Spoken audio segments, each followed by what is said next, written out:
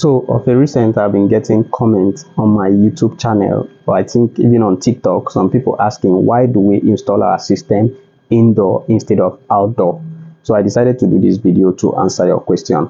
First, you have to understand that most of the solar gadgets that are being imported to Nigeria are not IP65. Aside solar panels and solar street lights that are IP65, that means they are waterproof, or water resistance. But when it comes to the inverter, the charge controller, and even the battery sent down to Nigeria, they are not waterproof and they don't resist water. So if you keep them where water get access to them, you will get them damaged. So if you are this kind of person that don't want your system to be installed indoor, then you have to do something like this. This is a sun breaker. So this system is installed outside. If you can see, I'm outside. So we install this system outside, and in order to avoid our system from getting damaged, we decided to do this sun breaker, or should I say water breaker, to avoid water from getting into the system.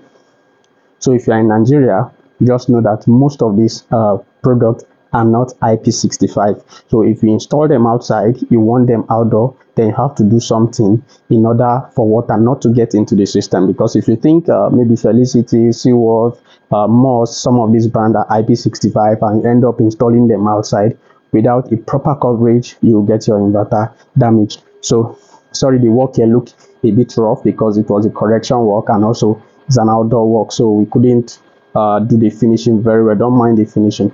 That is why this guy is here to cover, the shame or the nakedness. So this is how the system looks from inside.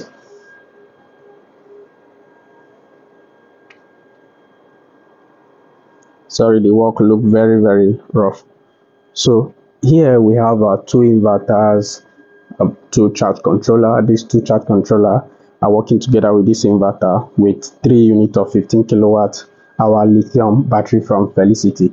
Though here we have about 60 kilowatt hour of battery in total. One is working with this 5 kVA or 5 kilowatt inverter from Felicity.